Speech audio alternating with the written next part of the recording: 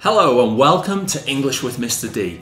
In today's pronunciation lesson, we're going to be listening carefully to the difference between beach and English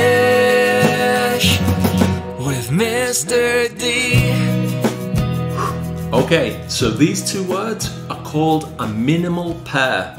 That means that the pronunciation is very similar, only one sound is different. As a result, if you're learning English, it can be very different to hear the difference between them.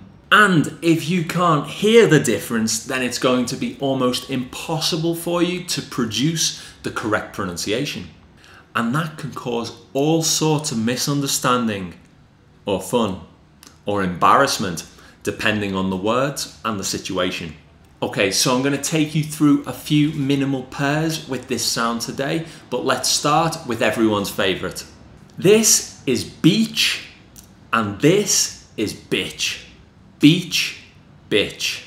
Can you hear the difference? So in beach, we have this long E sound. E, beach. In bitch, the I is much shorter. I, bitch. Watch the difference with my mouth and tongue position. In beach, my mouth is wide this way and my tongue is pulled back. Beach. Beach. In bitch, my jaw relaxes and drops. Same for the tongue, relaxes and drops. Bitch. I'm going to alternate between the two again so you can hear them side by side. Beach, bitch, beach, bitch. I know that many of you will be cautious about using beach and you might even avoid it altogether for this reason. And of course, there will be those among you who enjoy the word just a little bit too much. I love the beautiful beaches. I lie on the beaches. I go to the beach.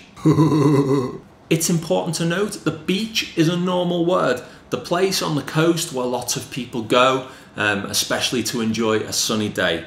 Perfectly acceptable in polite conversation. But that is certainly not the case for the other B word. Although literally a female dog, it's much more commonly used as an insult. It doesn't really have a sexual connotation like it does in some languages, but it's a pretty mean way to talk about somebody. Normally, but not always, a woman. There are quite a few different meanings of the word, but let's try and focus on the pronunciation. That's why we're here. We actually get the same minimal pair in sheet and shit.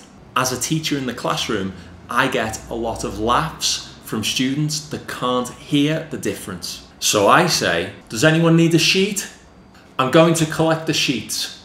As in the worksheet, the piece of paper with the exercises on it. And there's normally one kid. And it's actually the same sound that we heard in beach. The long E, sheet. To my ear at least, distinctly different from the short I of shit. Sheet, shit, sheet, shit. Can you hear the difference? That's the first step. Hear the difference. If you can't hear the difference, I recommend you ignore the spelling and just listen to the sounds. Don't look at the word.